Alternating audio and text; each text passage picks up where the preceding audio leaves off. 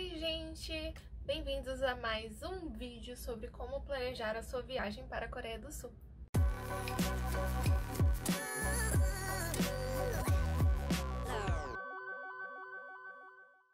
Bom, gente, eu acho que esse vai ser o último vídeo dessa série de vídeos aqui, onde eu falei pra vocês como planejar a viagem de vocês pra Coreia.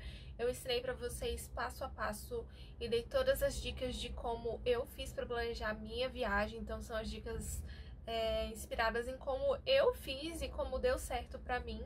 E eu tentei explicar tudo da melhor forma possível, tudo de forma bem completa, bem mastigadinho mesmo pra vocês. Assim, eu gostaria que tivesse tido esse tipo de vídeo, que eu tivesse encontrado esse tipo de vídeo quando eu tava viajando.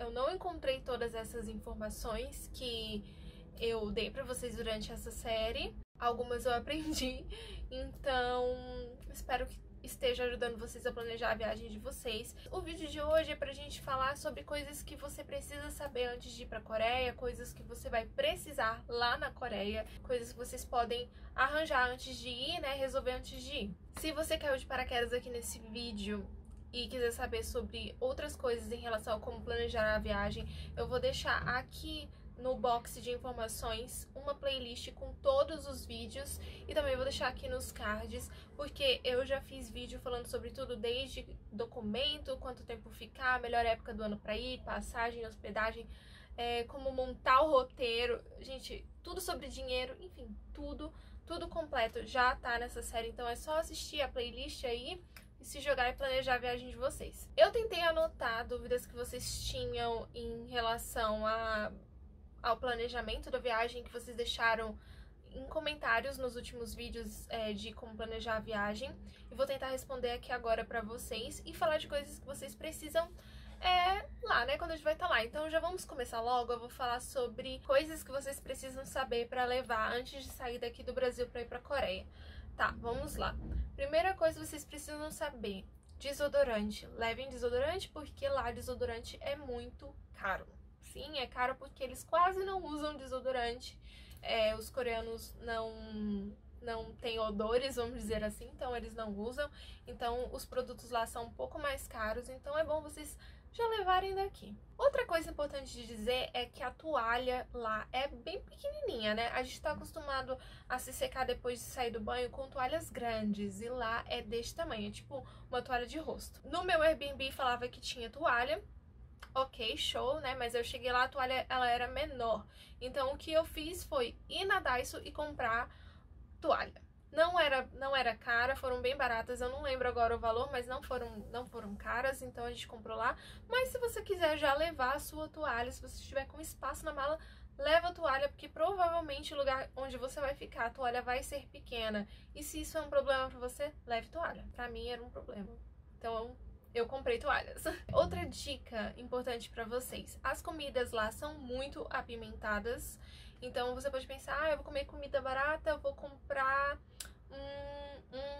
um lamen. E aí você vai lá comprar, né, o miojo pra você comer. E ele é muito apimentado. Inclusive tem vídeo aqui no canal onde eu estava comendo um ramen coreano. E aí, gente, foi tenso, apimentado. Então, se você tem muito problema com pimenta, leva uns miojos na mala, gente, e só vai, entendeu? Você já economiza ali um pouquinho na comida. Se o lugar que você tiver hospedado dá pra fazer, né? Se der pra fazer. Se não der, aí não sei. Bom, o que mais a gente precisa saber pra poder levar? Uma coisa importante são os remédios, né? A gente nunca sabe o que pode acontecer quando a gente tá em outro país. Então é bom a gente ficar precavido e já levar os nossos remédios. Quando eu digo remédios, eu tô falando desses remédios simples que a gente usa no dia a dia. Remédio pra dor de cabeça, pra gripe, cólica, dor no estômago, enfim. Essas coisas que podem acontecer a qualquer momento. E imagina só acontecer enquanto você estiver na Coreia. Não vai ser legal, não é mesmo? Então é bom já levar, porque a gente nunca sabe como é que vai ser lá. Imagina só você ter que ir na farmácia, ter que explicar pra pessoa o que você tá sentindo, tudo isso em coreano. Ou então os produtos vão estar todas com as embalagens em coreano. Então eu acho que é muito importante vocês já levarem esses remédios. Eu fiz assim, eu já levei. E é claro, lembrando que são remédios, como eu disse, esses remédios do dia a dia, pra sintomas normais. remédios que precisam de prescrição médica, vocês precisam levar uma autorização. Então é bom pesquisar sobre isso. Se você usa algum remédio de tarja preta, alguma coisa do tipo, que precisa de uma prescrição médica, veja com seu médico uma autorização para você conseguir levar o remédio. Para poder levar esses remédios, você coloca numa sacolinha plástica. Eu vou colocar aqui uma foto para vocês. Colocam todos os remédios numa sacolinha plástica transparente. E aí é tranquilo, porque tem que ser transparente, gente, porque eles precisam ver, né, qual é o remédio. Quando eu fui, não deu nenhum problema, não me pararam. Eu levei alguns remédios na bolsa, tipo, pra dor de cabeça, gripe, essas coisas normais. E o resto dos remédios eu levei dentro da mala com uma sacola transparente, então não teve nenhum problema. Outra coisa que eu sei que a gente se preocupa muito quando vai é em relação à tomada, né, voltagem, essas coisas. E a voltagem lá é 220, então, assim, se você tem produtos que são bivolts, você não precisa se preocupar. Todos os meus eram bivolts, então eu nem me preocupei com isso. Tipo, celular, computador, chapinha, essas coisas, tudo bivolt, então eu não tinha problema nenhum. E em relação à tomada mesmo, ela é muito parecida com a tomada que a gente tinha antiga aqui no Brasil, aquela de 2 pininhos, que a gente tem, a maioria das coisas de carregar que a gente tem são ainda com 2 pinos, né? Tipo do celular.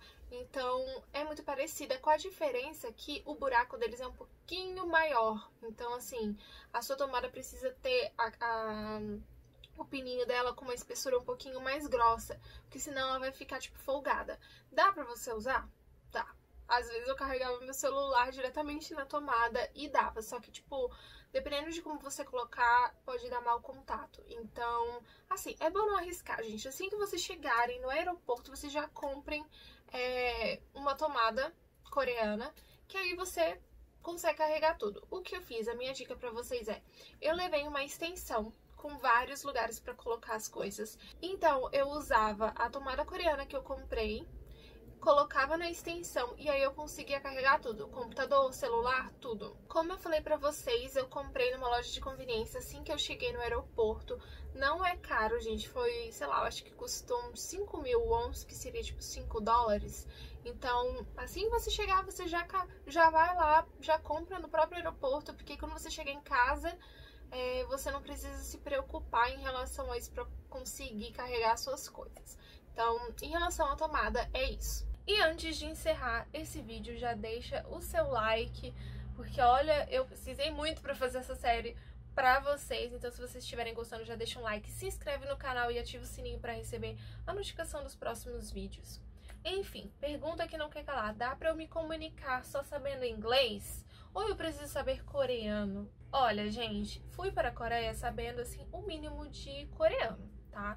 Eu sabia falar meu nome, me apresentar, sabia algumas coisas, né, tipo como perguntar preço e tal, e obviamente sabia ler, né, e escrever em coreano, mas eu não sabia falar coreano. Eu me comuniquei quase 100% do tempo em inglês e eu consegui me comunicar tranquilamente. Então, se você sabe inglês, fica tranquilo, vai, que muita gente lá fala inglês, por mais que não fale bem, dá pra entender, dá pra vocês se comunicarem, entendeu? Tipo, eu me comunicava assim, eu falava inglês, a pessoa tentava ajudar ali com o inglês que ela tinha e dava tudo certo. É óbvio que se você souber pelo menos ler em coreano, isso já ajuda muito. Isso me ajudava muito no metrô quando eu ia ler as estações. As estações também têm romanizadas, mas às vezes quando eu escutava falando o nome da estação e eu lia lá em coreano, já me ajudava. Então, se vocês souberem pelo menos ler, já dá uma ajuda.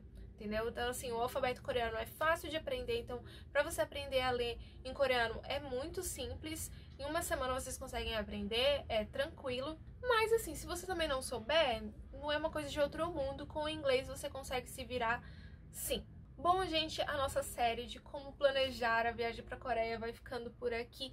Eu espero que eu tenha respondido todas as dúvidas de vocês, que tenha ajudado vocês a planejar, tirar esse plano da cabeça de vocês, colocar no papel para poder acontecer, que é a viagem para a Coreia, que eu tenho ajudado vocês a conseguir planejar tudo direitinho. Foram vídeos bem trabalhosos, eu tive que pesquisar bastante e relembrar de coisas da minha viagem, então pegar todas as informações e colocar aqui pra vocês. Eu espero que vocês tenham gostado assim do fundo do coração. Depois me digam se tá ajudando vocês a planejar a viagem de vocês, se esses vídeos ajudaram. Como eu falei, eu vou deixar aqui embaixo no box de informações a playlist com todos os vídeos dessa série. Se você tem algum amigo que tá querendo ir pra Coreia, já manda, entendeu? A playlist para poder ajudar o seu amigo a realizar o sonho dele também. E se vocês tiverem ainda muitas dúvidas, eu posso fazer mais um vídeo para essa série, que é respondendo a dúvida de vocês.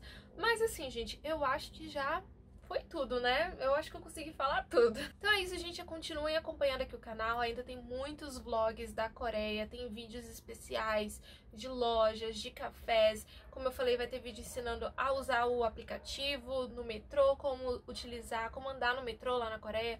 Então, assim, se inscrevam no canal para vocês estarem por dentro de tudo isso. Ainda tem muito conteúdo da Coreia aqui para vocês que eu gravei. Não se esqueçam de dar um like e de se inscrever. E até o próximo vídeo.